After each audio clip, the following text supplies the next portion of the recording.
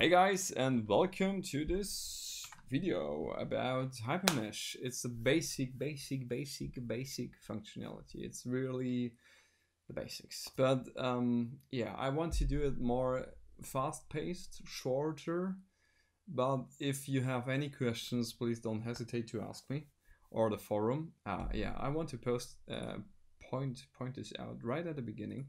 There's a super duper alter forum. Oh, I cannot spell it right.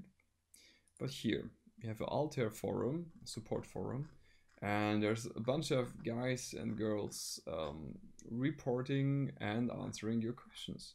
It's really great and helped me a lot, so go check that out. So that's it for that, and now let's prepare some very basic model.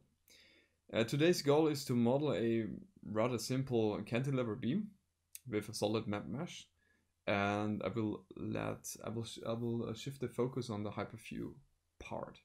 So in Hyperview, how can you measure this elemental contour or something like this? Okay, let's start. We have nothing in here with a new model, and I will just very quickly go into the view and the buttons and where are the certain things. Now, if you don't have this console right down here, don't worry, you could get it if you want it, but it's not always there. You have your menu bar, you have your bunch of buttons, and you have your panel. I will be using the panel quite a lot. Yeah, it's more convenient, some say, but you could find almost any function from the panel in the menu bar. So yeah, you could go either way, and I will show it either way as well. Yeah, the first thing I want to mention is at the beginning of a Hypermesh session, you have to choose your user profile, and as we are pre-processing something for OptiStruct, which is a solver, we're choosing the OptiStruct profile. You could use Radius or Akiself or any other stuff here if you want to do a different model, but in our case, choose OptiStruct. If you don't have this panel anymore, right here. Okay, now let's start. We haven't any geometry, right? So let's start by creating a geometry in Hypermesh. Yes, that's possible. You don't have to import something from a CAD, but you can, sure. But you can also create it right from Hypermesh. So the first thing I want to do here is I go to geometry and the radio button on the right, and then I go to solid because I want to make a solid box for a cantilever beam. Now I have this option and I will choose this option. You have a base node and 3 other nodes. Those 3 nodes, it's a bit complicated to tell that in words, but you have to see it. Well, just stick with me a minute. I will just click onto that to activate it. Base node is 0, 0, 0, and I will choose 100 here, 100 there, and maybe 500 here. Now, if I click the middle mouse button while pressing the control key, I will have the fit view command, which you could also do with F, I guess. Pressing F. Oh, that's that's not so good. Just clicking in here and then pressing F is the same thing, but yeah, control and middle mouse button works as well. Now here I can explain it a little bit better. To define a box, you could use 3 vectors. So you have your base node, that's where you're starting from, and then you have 1 vector, 2nd vector, 3rd vector, which is this one, and this one. Simple as that. Those 3 nodes here, those are the vectors, and the base node is the base node. Pressing return and pressing create creates this box, and pressing return once more brings you back into the main menu. Now, if you look on the left to your model browser, you will notice that you have a component, right? It creates a component which is just a collector for things, for geometry and for mesh, right on the way, because you created a box and this box has to go somewhere, and if you haven't any component, it creates one on the fly. but you could also create one by yourself by pressing right mouse button in the model view, model browser, yeah, and pressing create, and then you have component right here. Okay, now I want to do a material modeling and property. So for the mesh later, it's important that you have defined what material you want to use. So for me, it's steel in this case. So I'm pressing right click here, create material, and I will name this steel. And you see on the property editor on the bottom left that you automatically have selected a card image. This card image is mat1, which is a simplest, I don't know. It's a simple material card. In this case, it's a isotropic material, linear, and you have the values for steel right selected here. So if you just once click in here and press enter, you have selected the value according to steel. Now I will choose those three values, which is the minimum one which you want to define. If you have you want to have mass information, that's why we choose the row, the density. And you want to define the Young's module and the Poisson ratio. You could also define the shear modulus instead of the Poisson ratio, but yeah, 2 of the 3 have to be defined. Okay, now the second thing I want to create is a property. This property will link the material law to the component, and I'll just call it psolid, because that's the card image we want to use. We don't have shell elements, no plates, no, yeah, you want to have a solid elements. Solid, the card image psolid is the right one to choose here. Yeah, I want to continue, and now you want to have a material right here. Just click it once again, select steel, press OK. Now you have linked your material to your property, and the property must be linked to the component, which is the thing we want to do right now. We select the component on the model browser here, and then you can see the property is nothing on here, and just simply click once here, second one, and select it and press OK. Now you have that, and now we can come to the meshing. Meshing is easy. If you have simple geometry like this, you could use solid map meshing. If you have a more complex geometry, solid map meshing is not always possible, and that's yeah, you have to split and partition your geometry in order to use solid map. The other way would be to use a tetramesh. Tetramesh has the advantage that it can mesh almost every arbitrary complicated geometry, but there's more elements for the same amount of volume, and tetramesh elements are not as accurate as the hexahedron elements. To mesh a geometry like this, you could go to mesh, create solid map mesh, or you choose 3D solid map. Those are the 2 ways. You end up on this panel with the radio buttons on the left, and you choose one volume in this case, and you have this blue highlighted solid selector. You could just select your solid, and you see that it's turning white. If you want to deselect it, press the right mouse button. Left mouse button selects it. And now for the element size, I will pick something rather large because we want to have it run very fast. Okay, and I hit mesh, and we have those elements. Go return, and now we can check if the property matching has worked correctly. You see the color of the property is yellow, and if you choose here by prop, it should become yellow. Otherwise it would be gray. Yellow, perfect. Okay, change back to by part.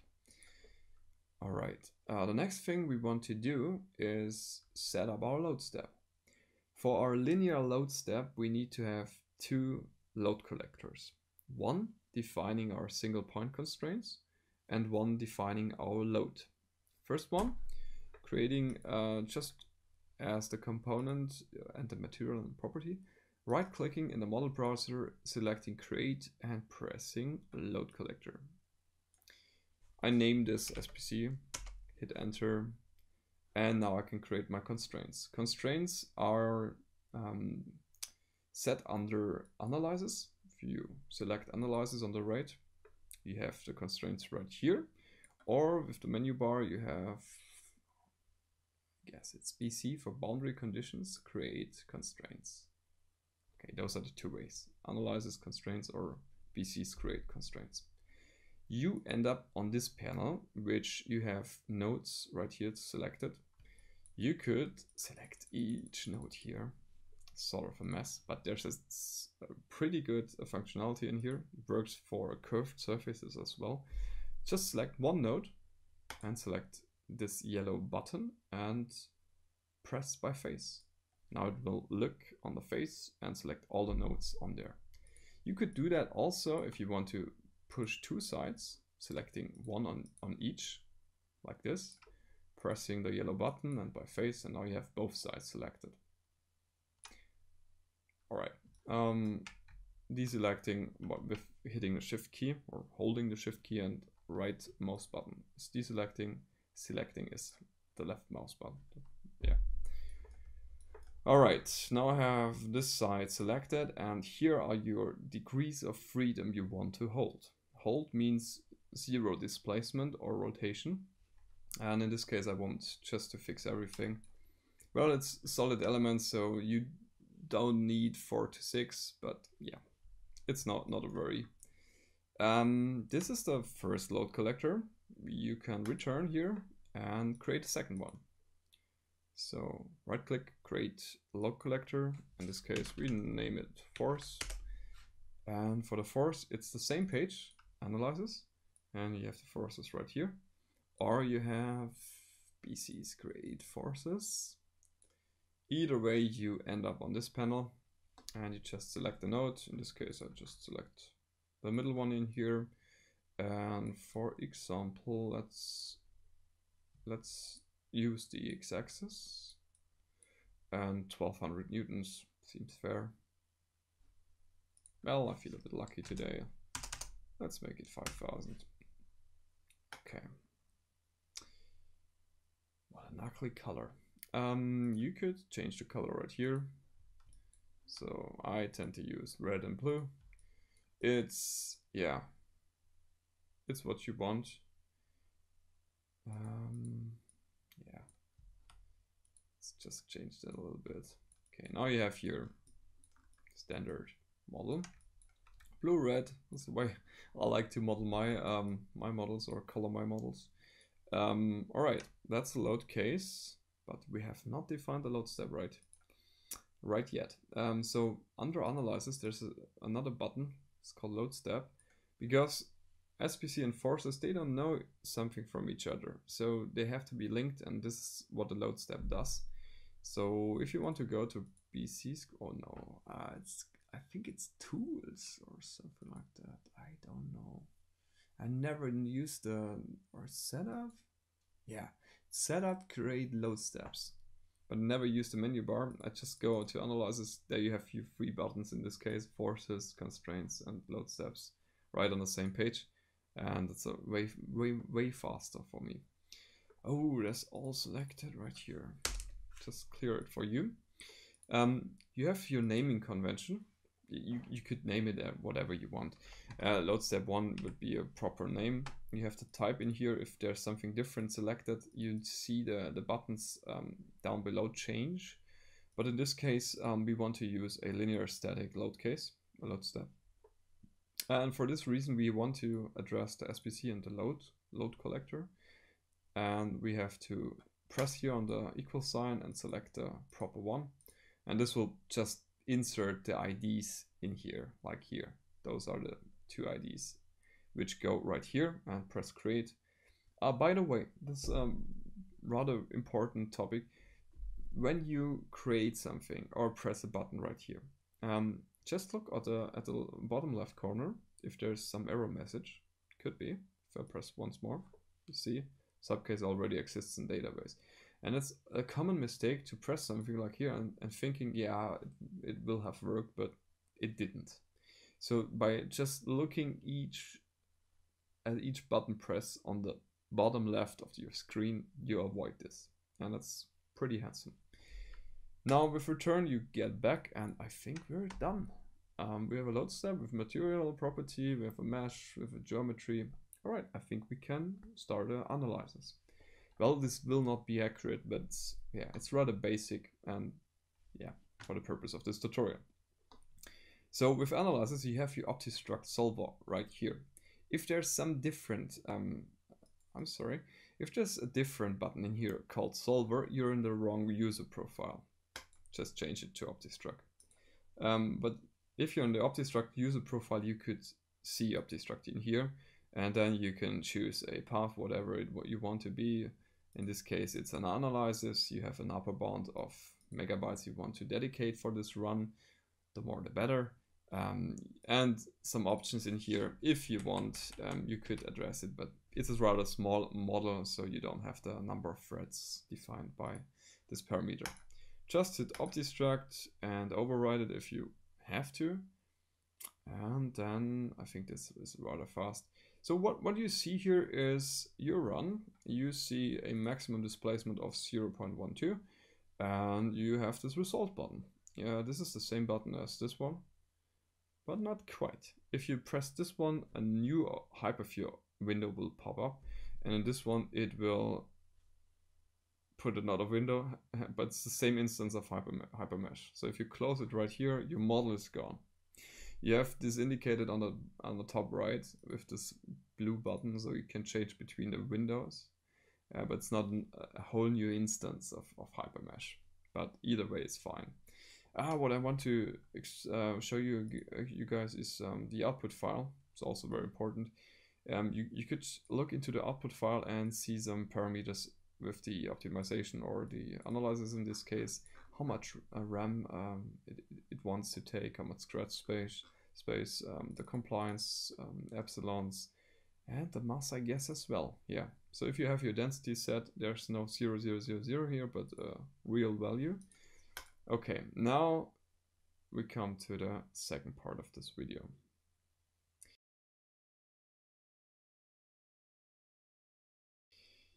In this case, I want to show you how to look into your optimization or analysis result. Rather analysis in here. So we have a lot of different buttons in here. Let's start with the top one. We have the first thing you will notice is here the coordinate axis. So they work like in Hypermesh. You can choose the different layout options, different views. View manipulation works like in Hypermesh, just holding control down, and with your left mouse button you rotate, with your right mouse button you pan. And what's there to say? I think that's about it. You cannot see elements in here. Why is that? You don't have selected it by default. Now on the bottom here you have this little icon, and now you can see the elements. It's much better to see it this way, because now you get a feel how the model is set from the element size. And now we want to see a displacement, for example, all the element stress. All those values are shown with the contour panel. This is the first very important panel in here. It's the one with the rainbow color right here, contour. Pressing that and just hitting apply brings you the displacement. Like you have your result type in here, so you can change it to stress and press apply again. Then you have your stress values, and yeah, so this is one thing. Then you have another thing right below the result type. It's more the properties how your result type should be displayed. In this case, the displayed displacement is the magnitude, but you could also use just for example the x displacement. Then you can see that changed a little bit. Yeah, you could use different analysis systems, but we don't have that here. You can manipulate the legend. That's also very important. For example, if you want to have a stress and want to be, let's see, we have up to 20 MPAs of stress in here. let's say I want to color everything above 10 with red. So I press 10 here. I can see a different color. Selecting it here, you can see how the color changes. And also the legend changes in here. Then what else should we go into? If you want to reset your color, you have a result here with clear contour. Now it's gone and you have to apply it once more.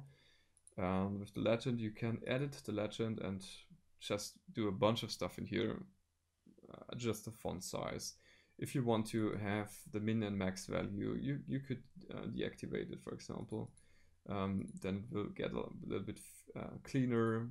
Maybe change that to a fixed format, just one decimal, and now you have a clean layout. Now this is all sort of your properties, what you want. And the basic functionality in the contour panel is to just display a elemental contour, like the displacement or the stress. You have also, as a second thing which is very important, the ISO panel.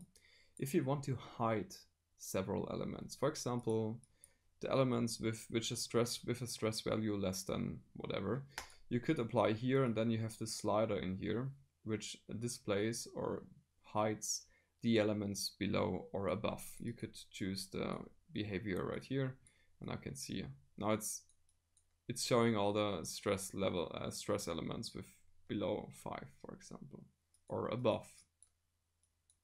Now there's, this gives you more insight into your model, and definitely want you to know that how to do this. There's also you also have options for the geometry. If you want to have a feature so transparent view of your design space or your model completely, because you're just hiding elements. So that's rather cool. And you can also clear the ISO if you want to get rid of anything you have done here. Now let's look into how you can animate your model. Like, you want to see how it moves. Just play button in here, but it seems to not do anything, right? Just really zoom into it.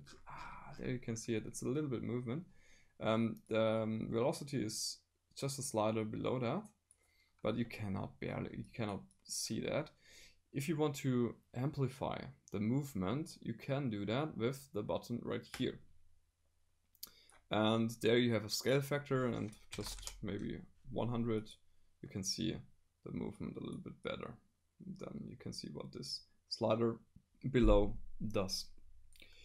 All right, let's say you want to measure something. There's two ways to do that. The first way is the query panel.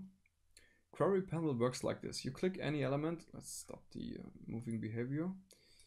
Any element like this, and then you see what is selected in here. So, for example, the contour is in this case 20.4.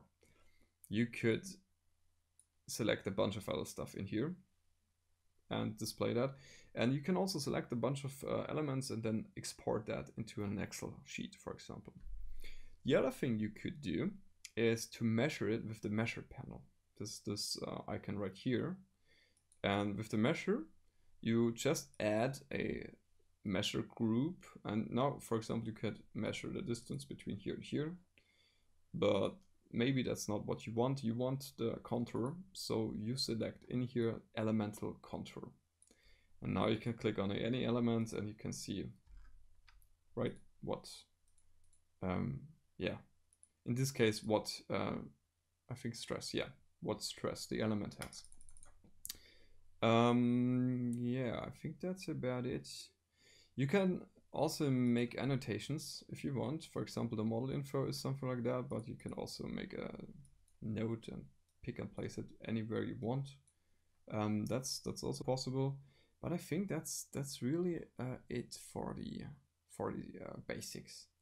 Yeah, there's a lot of different stuff, recording video and